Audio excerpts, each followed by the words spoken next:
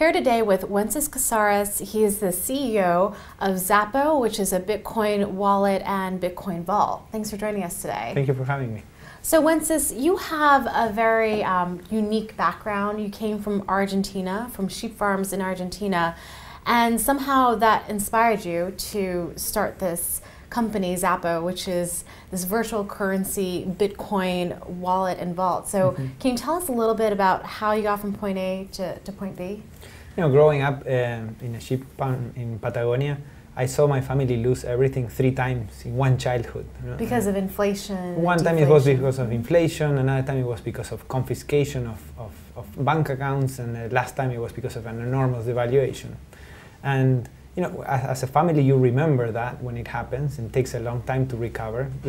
And we saw the whole country, all of our friends and family go through that. So the very first time I saw Bitcoin, it's like, wow, this is a solution to not only to my family and the people I know, but actually to more than 5 billion people around the world who don't have a solution for that today. We built something that does all of what you would need to do for the average consumer. You know, like you said, we not only keep them safe in vaults, so physically safe in different continents around the world, but also we made them insured. So if anything were to happen to your Bitcoins, you're covered and you're safe. So there's a lot of skeptics out there, a lot of people who say that Bitcoin could be going to zero. What do you think is the value of this currency? I think the big value of Bitcoin is it's the best form of a universal ledger we've ever seen. You know, until now, the best form of a universal ledger we've ever seen has been gold. But gold is not easy accessible to a lot of people around the world. It's not easy for them to buy it, to keep it. And today, with the proliferation of the internet, of mobile phones, when you add Bitcoin on top of that, it's probably the easiest way for someone in a country where they cannot trust their currency or they cannot trust their banks to keep the fruits of their labor. And it's something they didn't have until recently. So what type of people do you see investing in Bitcoin? I think we see 2 very different phenomena going on. In the developing world, it's average people who just want to put a significant part of their savings into Bitcoin because they trust it more than their local currency or their local banks. In the developed world, is more sophisticated investors who are speculating with a very small percentage of what they have that this may be worth a lot in the future. And now you compare it a lot to gold, which in a way has been a standard for hundreds and hundreds of years. But when people are kind of considering, should I get into Bitcoin, they look at the markets on a week-to-week basis and they see the volatility. What do you think about the volatility? Is that a big risk factor for the adoption of this currency? Absolutely. I think Bitcoin for a while will remain just as volatile, incredibly volatile. How long is a while?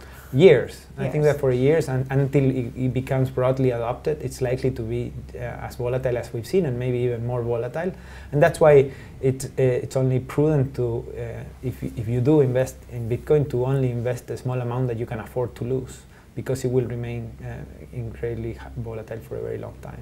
And even that volatility is still attractive, though, to people who may be in developing countries where there's a lot of inflation or deflation. So even kind of pricing in or expecting that volatility, you still think that people will find it attractive over kind of a long-term horizon? Yeah, people already do find it attractive in those places, because despite the volatility is something that you may find in a day or in a week.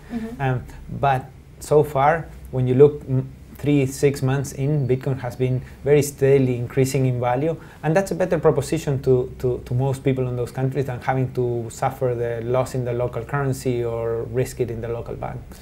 When it comes to Bitcoin, a lot of governments have started to wrap their heads around it and try to figure out the ways to regulate or tax it. So there's been moves by the Chinese government, by the US government, the IRS recently had a statement. What is your reaction to that? Is that, you know, a bad thing for the ecosystem, for the adoption of Bitcoin? Are you worried how people will perceive those moves? I think it's only natural. You know, Bitcoin is emerging and it's slowly maturing, and part of that maturing process is being recognized by countries and regulated as something new, both in how we tax it and how we treat it. I think it's mostly a very positive thing. I think we're going to see ups and downs like with any other emerging technology, but I think Bitcoin is here to stay, and it makes sense that it be taxed and treated like any other. So let's make a bold call here. In 10 years, what do you think Bitcoin will be worth? One Bitcoin? Between $500,000 and $1 million.